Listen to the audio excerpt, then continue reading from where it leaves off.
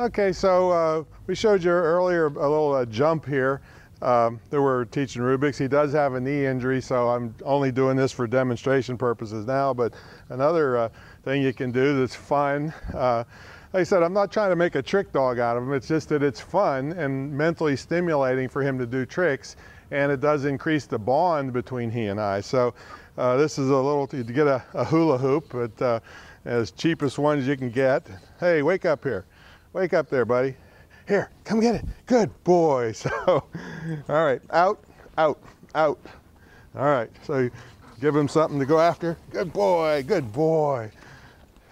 So, there he goes with the toy. But anyway, eventually you can get him jumping really high through the hoop, and it's a lot of fun.